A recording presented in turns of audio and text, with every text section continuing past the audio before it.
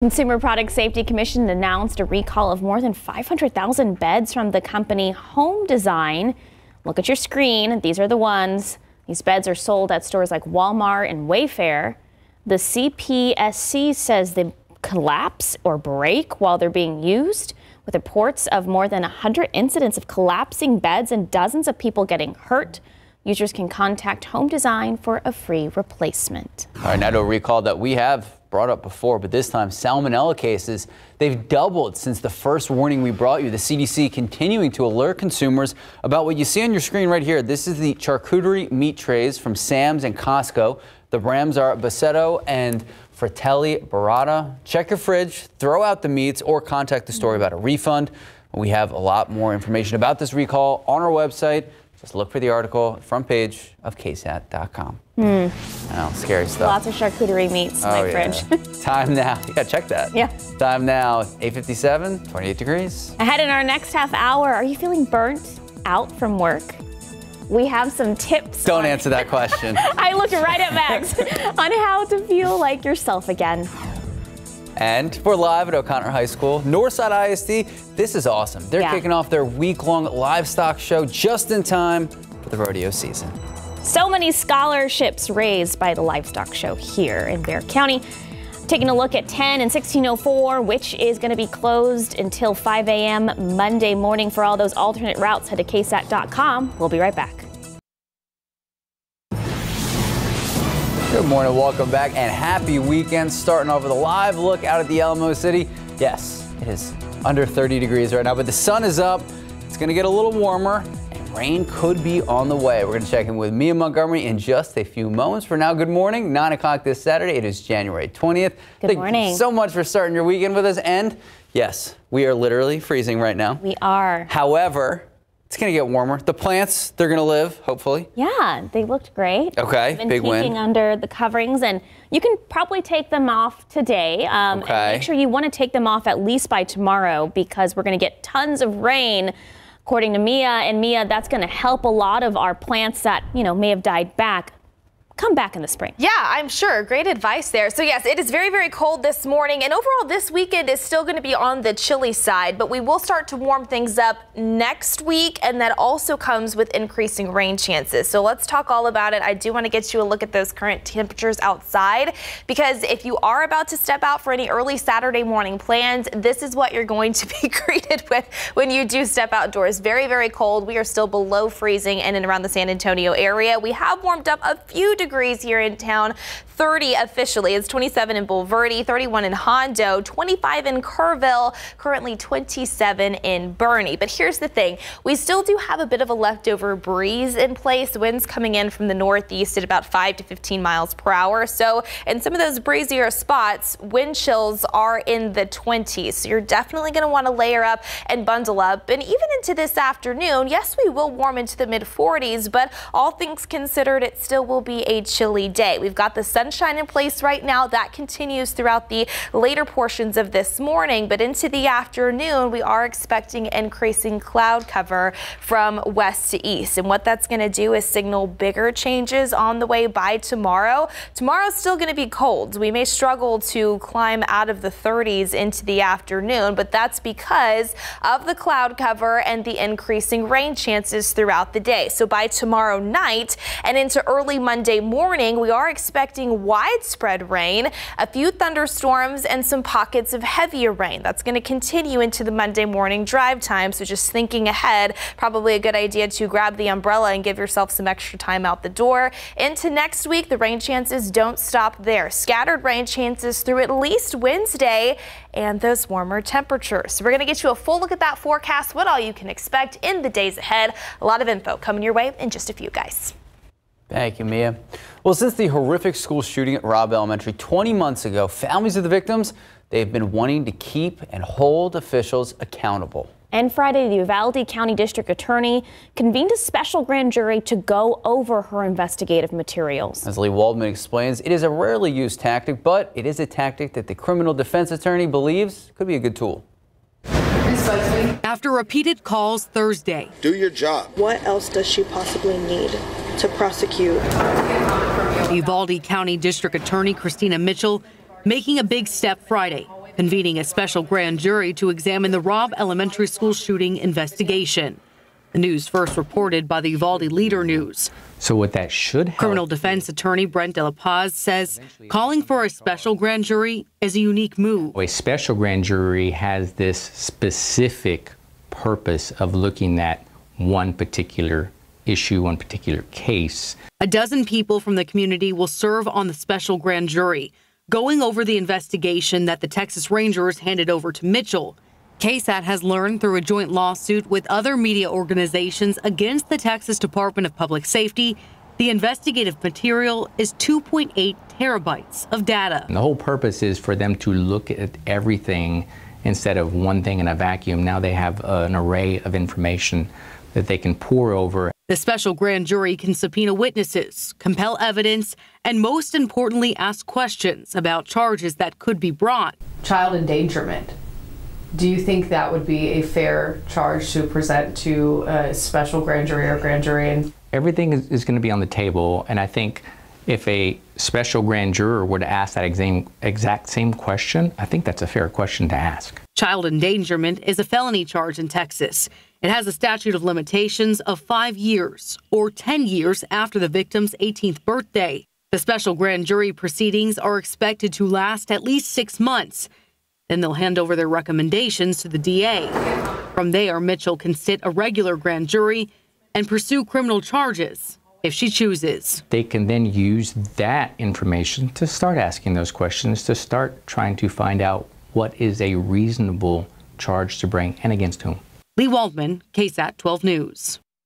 Well, local law enforcement agencies and training academies, they are closely examining the recommendations from the Department of Justice report.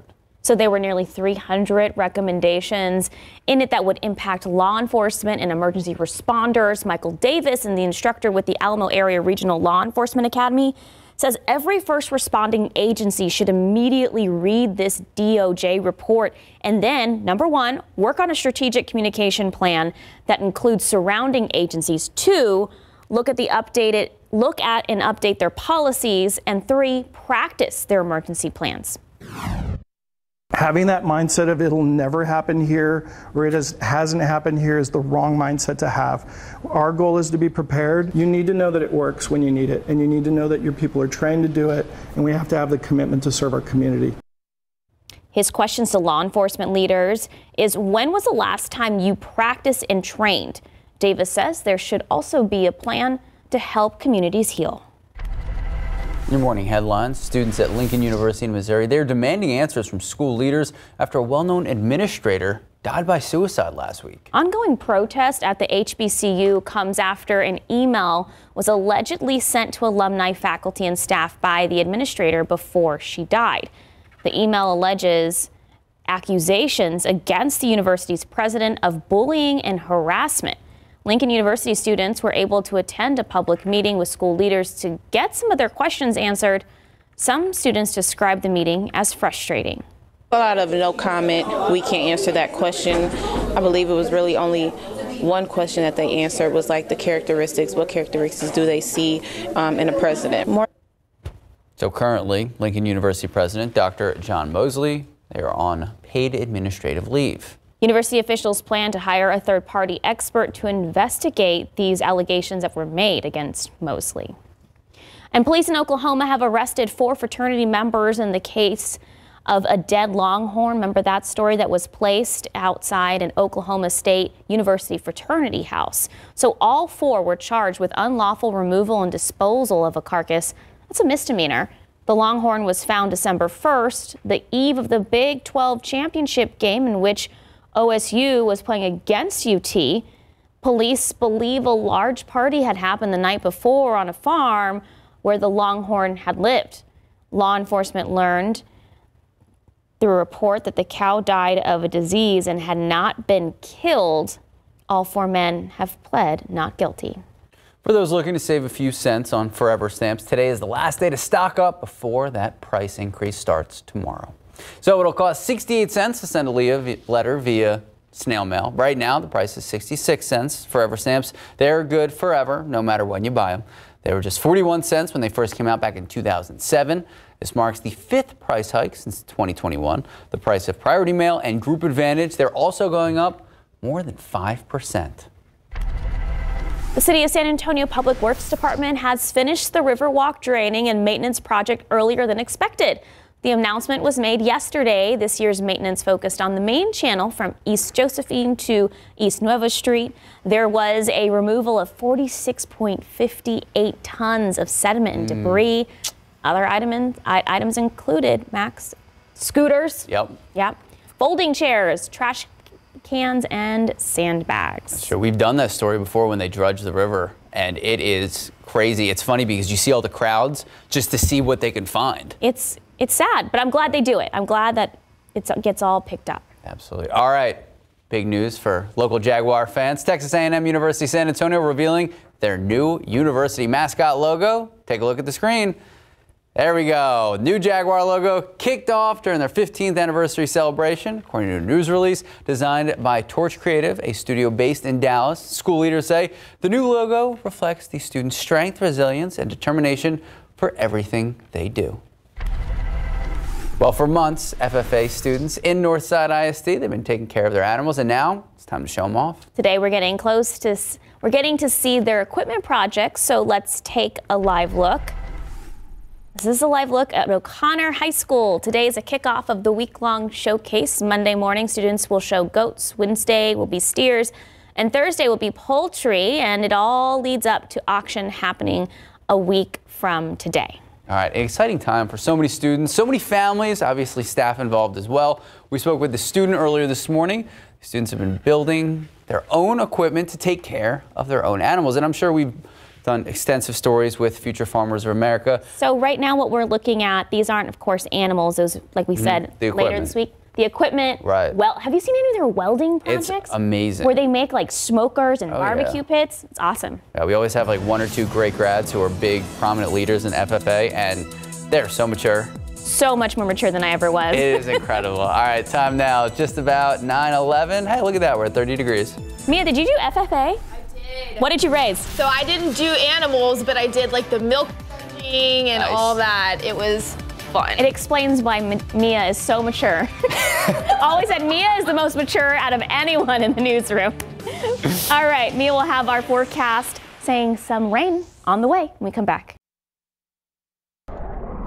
Good morning, welcome back. And hey, we have officially cracked 30 degrees. Yay. Yeah, we dipped down into the upper 20s officially here in town. Some parts of the hill country, low 20s, so hard freeze as expected. Yeah. But we are warming into the 40s this afternoon. Still going to be cold, all things considered, this weekend, but we do have increasing rain chances as early as tomorrow. So here's a look at that weekend forecast. 45 is the forecast high here in town this afternoon, so still chilly, and we will see the cloud cover increase throughout the day, near freezing in some locations tomorrow morning, and it's going to be a cold day tomorrow. We've got the cloud cover in place. Yes, damp as well as we start to see some of that rain pop up on the radar.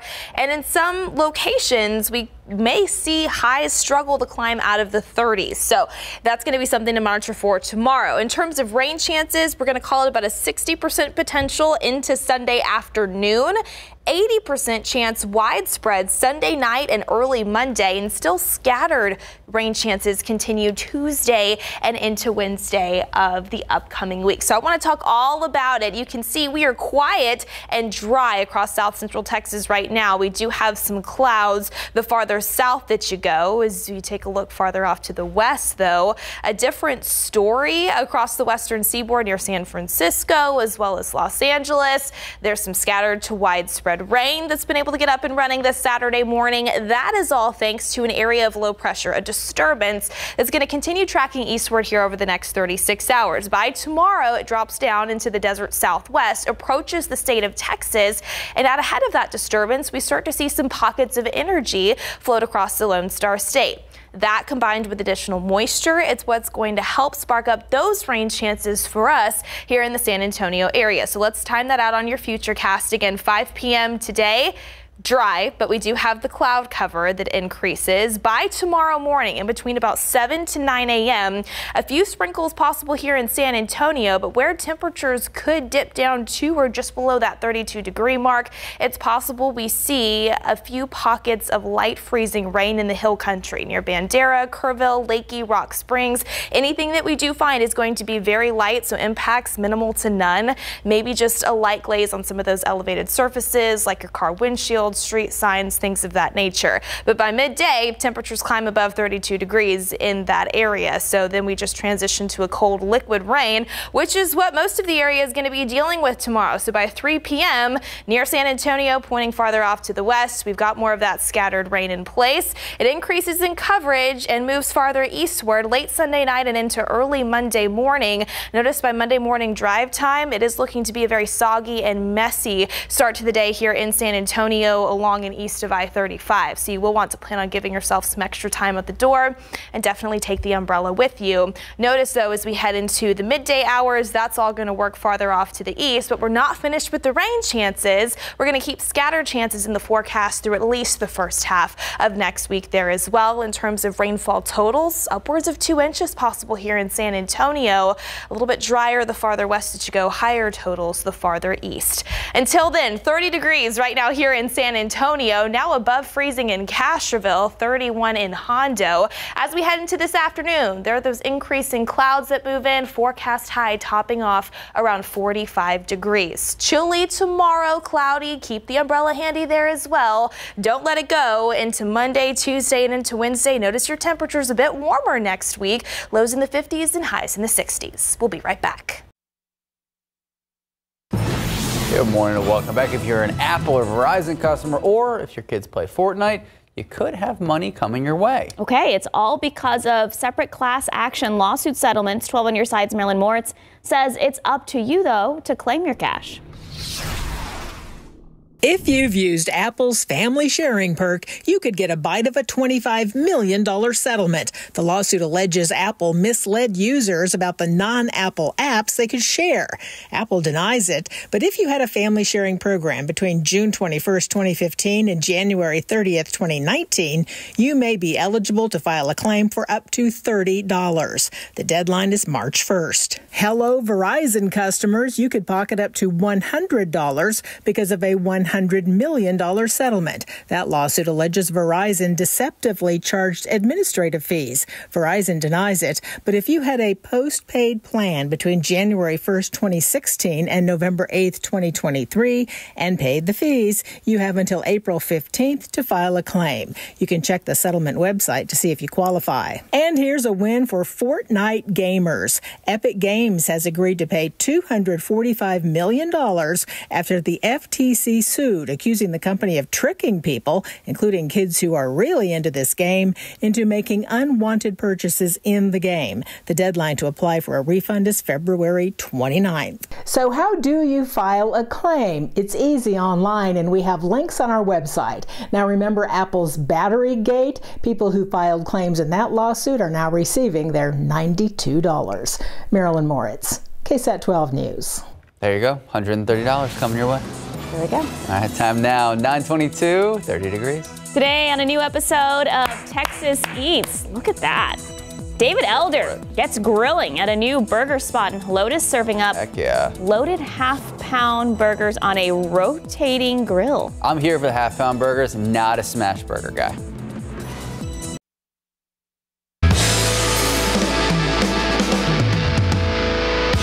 Cuarto de kilo is our brand. It means a quarter of a kilogram. So more than half a pound patties made from scratch. It's all mesquite charcoal grilled. And we have 4 burgers, big burgers, massive, colossal burgers. Well, we also have a 5th patty, because you have like a secret menu item, right? Yeah, we have a secret menu which is called the Bestia Burger, which is the bacon full of Bestia sauce, which is habanero, and 3 pepper jack cheese slices. That's for brave people that want to eat a very big burger. And we have an extra patty, because maybe you can do the challenge. So right here we have the cheddar cheese, and then we have the patty. We have all these setups ready to rock and roll back here. And then right on top, put that right on there, give it a little love. Oh, baby, look at that. We got a couple more of these to build out right now.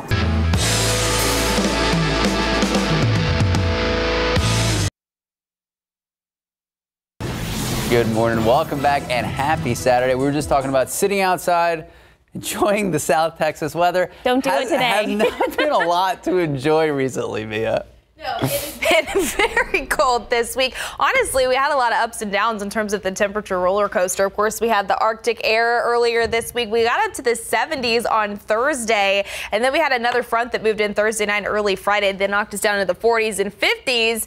Yesterday, still chilly this weekend, and then we start to warm back up next week. So a lot of changes to talk about. I want to get you a look at the pollen count for today. Mountain cedar does drop from where it was yesterday, but it is still in the high category, so could be giving some folks some issues out there. Molds are present, but they are low at 490. All right, here's a look at temperatures across the area right now. Pleasanton, congratulations. You are now above freezing. Still 30 here in town, officially 29 in Converse, 31 in Port SA, 28 in Comfort, as well as Bernie, even stretching up I-10 to Kerrville, 31 the current temperature in New Braunfels. So yes, it is cold out there this morning, and all things considered, it's going to be chilly into this afternoon. 40 degrees at noon, increasing clouds before the day is done, so high temperatures just topping off in the 40s for many of us in and around the San Antonio area. By the way, our average high for this time of year in the low 60s. So we're about 20 degrees below that. Still, at least we are above freezing. But we have even more changes that work in, not just in terms of temperatures,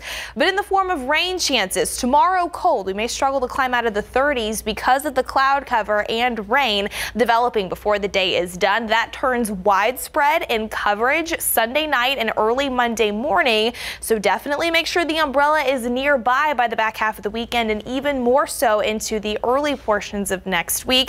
Temperatures start to warm back up, but rain chances continue scattered in nature through at least Wednesday. So we're going to time it out and get you a full look at that forecast coming up in just a few.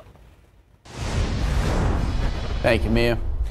It's a problem we talk about day in and day out. In fact, the local officials had a huge press conference about it, and it's only getting worse. Now it's involving a lot of juveniles as well. We're talking about property crimes locally. Thousands of dollars worth of stolen goods. Well, it happened during 3 separate break-ins, all within a 24-hour span. So it happened at the Smash and Crab Commissary. That's near Zavala and I-10. Security video shows 2 men break the lock on a trailer. You can see it right there on your screen shortly after taking off with boxes of meat in a white pickup. They then returned with the black SUV, this time leaving with a second round of merchandise. And didn't stop there. Security footage showing the white pickup returning again, leaving with more boxes. It was just really hard to watch, just watching all of our stuff kind of go out the back door into a pickup truck. I mean, I hope you get caught, and I hope you learn a lesson from this, because it's not right. The commissary CEO says the stuff that was stolen cost them up to $20,000 in sales. Guilty. That is a verdict in the trial of Hilson Avila Rodriguez. Now, the jury announcing the decision just before 4 o'clock yesterday. Avila Rodriguez, he was on trial for the 2018 murders of Nicholas Milanovic and Julia Wright. He told the jury that he did kill them, but only because his girlfriend threatened him to. Avila Rodriguez will automatically be sentenced to life in prison without the possibility of parole. Now, this is a case we have been covering extensively. So we have all the details, ins and outs of court. Just head to KSAT.com. 2 San Antonio ISD officials, they've lost their jobs after heating problems at the district school. So San Antonio ISD Superintendent Jaime Aquino told staff in a memo that he accepted the resignations of Deputy Superintendent of Operations Ken Thompson and Chief of Operations Mike Eaton. In his memo, Aquino said the district knows there is more than one cause to the heating problems and that it plans to examine the event and then publish a report. Though he also said it was an error on part of the leaders in the district. All of the district's 98 schools have been out for the past 2 days. The teachers were able to get online through Classroom Dojo, and they were able to have them let them know, like, hey, they have this assignment, they can go on here. They sent their links, resources, so that way they're not just sitting at home bored or just watching TV. A district news release stated the district is working around the clock to ensure schools will reopen on Monday. Out of politics, with the next big Republican test just 3 days away, Ron DeSantis and Nikki Haley trying to make the most of the last weekend of campaigning up there in New Hampshire. Each hoping to make a dent in former President Donald Trump's lead. ABC's White House correspondent Mary Alice Parks has the latest from Manchester. We need a president like Donald Trump. On the campaign trail overnight, a Trump power move. South Carolina's Senator Tim Scott standing by his side. We have tremendous numbers of endorsements. They're pouring in right now. But having Tim is very important. It's an endorsement Nikki Haley had hoped for. Scott not only from her home state, but Haley first appointed him to the Senate. Now he's with Trump just 3 days before the New Hampshire primary, where Haley has bet big and needs to deliver. Tim Scott wouldn't have a job without Nikki Haley. Nobody cares what Tim Scott thinks. New Hampshire's Republican Governor Chris Sununu firing back. He's Haley's biggest cheerleader, taking the fight directly to Trump. We're tired of losers. We're tired of Donald Trump. Haley piling on. He put us $8 trillion in debt in 4 years. Telling our Rachel Scott it's the right time to take him on. Should you have gone after Trump harder? I mean, from the very beginning, keep in mind, we had 14 people in the race at one time. Now that it's a two-person race, we're talking about the contrast. And Trump overnight saying this about Haley. She is not presidential timber. Now, when I say that, that probably means that she's not going to be chosen as the vice president. The fact is, this primary will likely be decided by independents like Dennis Kutcher, who make up 40% of New Hampshire voters. I think Nikki is the right person who should hopefully be able to bridge the divide. Iran says today that the nation has conducted a successful satellite launch into its highest orbit yet, the latest for a program the West fears improves Tehran's ballistic missiles. So the announcement comes as heightened tensions continue in the area, whether that is Israel and Hamas, the United States and the Houthis and the Iran itself engaged in conflict with Pakistan. Iran's state-run media saying the Suraya satellite was placed in orbit at some 460 miles above the Earth's surface with a 3-stage rocket.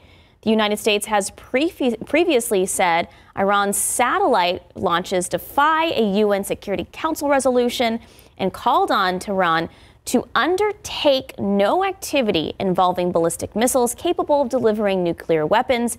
UN sanctions related to Iran's ballistic missile program expired last October. And sticking with your morning headlines, it's a story we've been talking about really for the last couple of weeks. The CDC warning respiratory illness is still very high and the highest activity in the South. Now, health officials, they're worried about a possible upswing that frequently follows the winter holidays. Since early December, flu has been causing more emergency room visits than COVID-19. One demographic where ER visits are going up among children 5 to 11 years old. Hospitalization rates, they're highest for seniors. More people under 50 are getting cancer. That's according to a new report by the American Cancer Society. The under age 50 group was the only adult demographic that saw an overall increase in cancer cases between 1995 and 2020. The report projects there will be about 2 million new cancer cases in the U.S. this year and about 600,000 cancer deaths. CDC expanding its warning about the risk of salmonella in charcuterie meat. There are now a total of 47 reported illnesses in 22 states linked to the Basetto brand charcuterie sampler. The product, sold under different names like Fratelli, Beretta, Antipasto, sold at Sam's Club or at Costco, and there it actually went by a different name, Grand Beretta. Now, so far, there have been 10 hospitalizations linked to salmonella exposure, so if you have any of these products, throw them away immediately. Happening today, one business in Seguin wants to make sure you keep your mental health a top priority.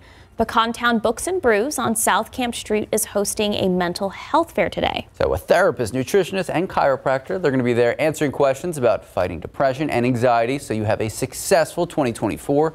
Now, the event coordinator telling KSAT what inspired her to plan the event and why it is so important. I had horrible postpartum depression, and because of how awful it was, I needed help.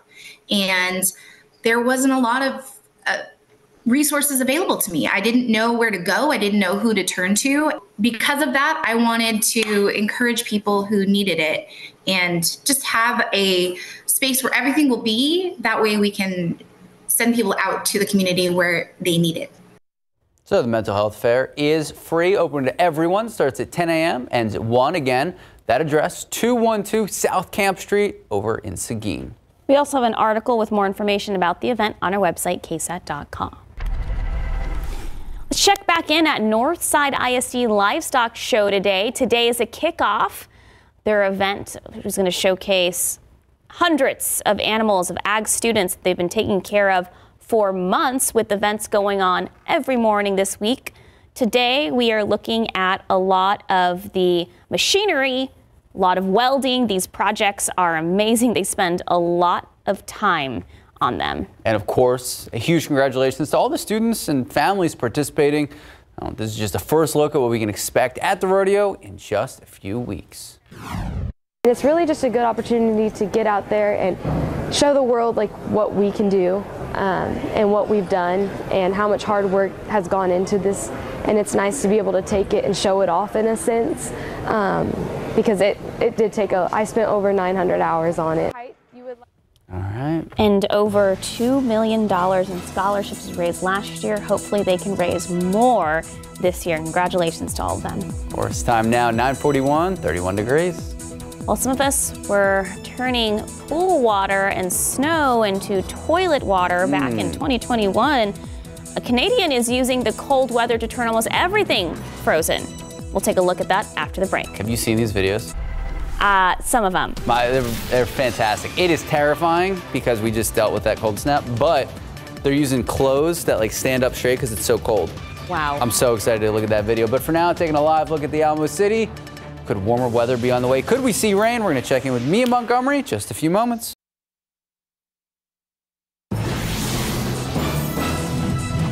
When it's 40 or 50 degrees below zero, you can't blame a guy for taking boiling water and blowing off a little steam, watching it instantly turn into snow and ice.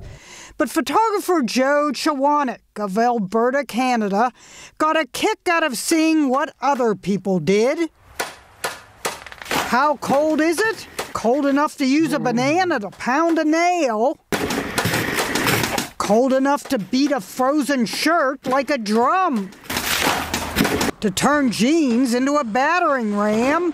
So Joe decided to do his own game of, you froze your what off? The next one was the plate of ramen noodles. In 60 seconds, the boiled noodles were frozen stiff. And frozen in time.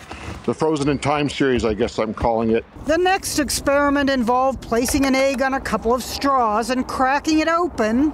Forget hard-boiled, we're talking frozen solid. My neighbors were looking out the window and thought I was crazy. And finally, there was something charming, make that Charmin, about what the severe cold did to toilet paper. People should make the best of the conditions they're in. But don't try using it or you will truly freeze your butt off. In the immortal words of Annie Lennox, cold, cold, cold. Jeannie Mose, CNN, New York. I mean, it's incredible. It's great because there's nothing else you can do. Right. Like, you are making the best out of a bad situation. So they were in Alberta, Canada, and about how cold does it get there? I mean, it was well below freezing. Like, we're talking minus 20 plus. So how do their minus camera 30 plus equipment, how does that even like work when it's that cold out? That's a great question. And the guy was doing it without gloves. Yeah. The egg was my favorite part. They're also used to it up there. Like here in Texas, we are not used to even coming close to that. No, they definitely are a different breed up there. Yeah, that's for sure. So yes, this morning, very, very cold start. Not as cold as what we saw earlier this week when we had temperatures in the upper teens and a little bit of ice. Yeah, not having to deal with that today. But it is going to be chilly as we head into this afternoon. Highs in the mid 40s, increasing cloud cover. Still cold tomorrow. We may struggle to climb out of the 30s, yes, because of the cloud cover, but also conditions turning damp before the weekend is over. Increasing rain chances throughout the day on Sunday, turning more widespread in coverage as we head into the Sunday night, Monday morning time frame.